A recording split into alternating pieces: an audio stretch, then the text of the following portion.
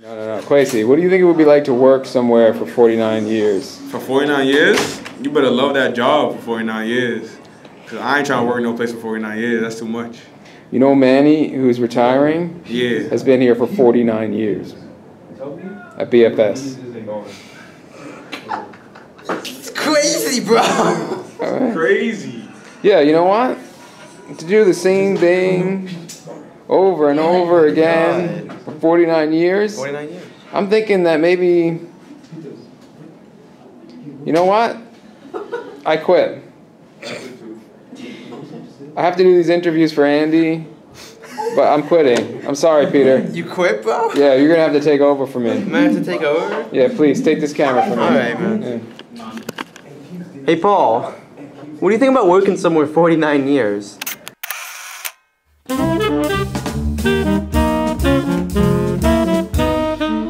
Hello and welcome to The Life, an E-News media presentation.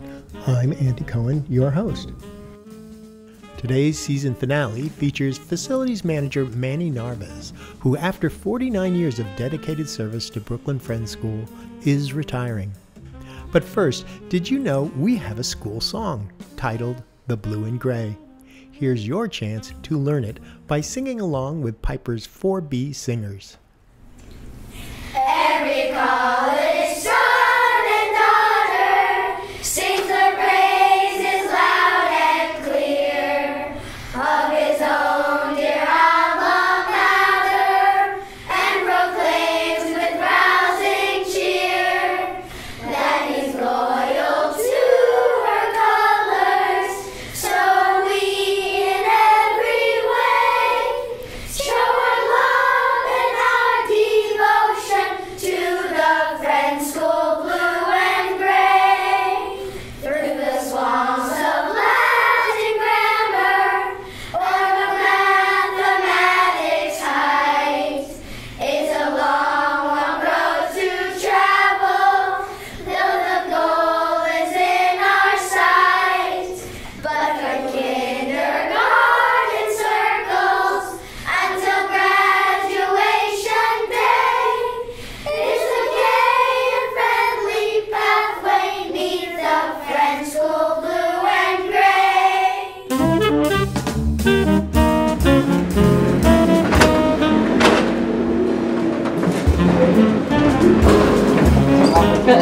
Hey Manny.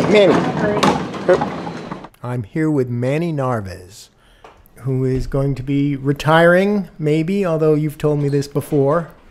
So you started in the Actually, I started in '69. I was hired by Stuart Smith, the head of the school. But How did you find out about the job? actually, I didn't find out. I was approached. I was working with a cleaning company, and we used to maintain the building at Skimmerhorn at nighttime. He says, in the near future, we're going to need someone to take care of the building. And then shortly thereafter, they purchased 375 Pearl, and that was a major renovation, right? It was a total renovation, top to bottom. Manny, come in, Manny. Manny, come in. Manny, I need your help. What's the main difference between what it was like working at Brooklyn Friends then and now? In the beginning, it was a little rough, because I had to be here at 5 in the morning. I had to bank the boiler. In other words, I had to put coal in the boiler. Wow. to heat the building up, so it was very important that I be here that early. The big difference was population. The school was much smaller. People were more intimate, you know. Back then, I knew everybody by name and everybody knew me, and it was more like a family type thing. So Manny, you have 3 children. Did you send them all to Brooklyn Friends? My oldest son, he attended probably 1 year back in the 70s.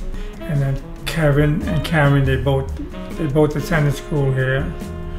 Karen graduated in '85, and Kevin left here in the 8th grade. Can you relate any stories about your interactions with other students here?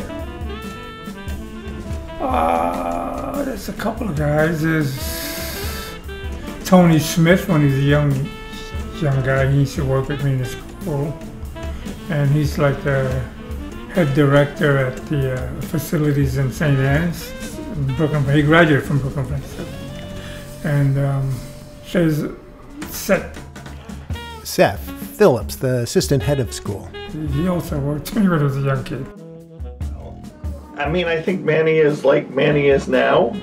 He was just a nice guy who didn't say much, but would basically, I did a lot of painting in the summers, and he would basically hand us a brush and a bunch of paint and tell us to go, and we went off and did the work. And you know, every once in a while we'd get a grumble for not doing the things properly, but basically he was a very nice person to work for. So Manny was your supervisor. So what's it like now to be Manny's supervisor? So I don't think I am Manny's supervisor. I'm not sure who is. I would say to you that I have, in this year, I think I've learned more from him than he's learned from me. I've talked to him about the building, and he's given me great stories that I didn't know about and didn't know when I was a kid. And I think he's the same guy. He's quiet, he's understated, but he gets the job done. So those are two guys. And some of the people that I still know, like Kenny Adams. Kenneth Adams, he's now the commissioner of the New York State Department of Economic Development. There's not too many more because I really don't mingle with the students. Yeah, way back it was much smaller, so everybody knew you, but now it's a different story now. Yeah. What's the difference between like managing, one building and now it's managing 3 buildings? And along the street, everything is. It's on the computer now, the heating system and whatever else. But the building itself is in pretty good shape. It's not much there to do. And over here, with all the new renovations, and I mean, there's always something here. There's always a changeover. No matter how new the room is, they'll always specify something else. A bulletin board here, put shelves there. Even though the room was designed and everything, but that's part of the maintenance job. Were there any times where there was an emergency happening at the school that had to be taken care of when you had to jump into that fray? Many times, yeah. Well, one time the kids were in the school. They were rehearsing for a play because at that time, somehow the teachers would stay much longer in the building. Anyway. They called me about 2 in the morning that there was a big leak in the stairwell. And what happened was that there's an 1.25 inch pipe that runs parallel on the stairwell, and the kids jumped on it. When he jumped on it, it just popped, and then it just flooded the whole basement out. Oh. So that was about 2 in the morning. I had to come and shut off the supply valves and everything like that. What would be your advice to the person who's taking over your position? First of all, you got to deal with a lot of people and many work orders. And it has to be a person that's going to be a hands-on guy. It has to be somebody that's going to work with the guys, and hopefully it'll be somebody from the inside. What do you think you're going to miss about not being here? Probably the routine, the getting up in the morning, coming here. I'm going to miss probably the atmosphere, being around people all the time, and then you're going to sort of isolate yourself. No, I'm going to stay busy, that's for sure. Why did you make Brooklyn Friends School your career? I probably could have moved on quite a few times after that. It was just the atmosphere and the way people treated you, and it was really, that's what really sort of kept me here.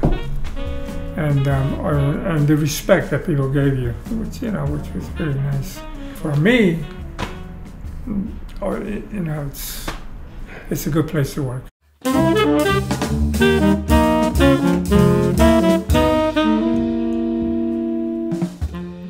Thank you, Manny, for the interview and for all your service to Brooklyn Friends. And this is Andy Cohen signing off for The Life for Season 2. I'd like to thank everyone who made the show possible and remember to let your life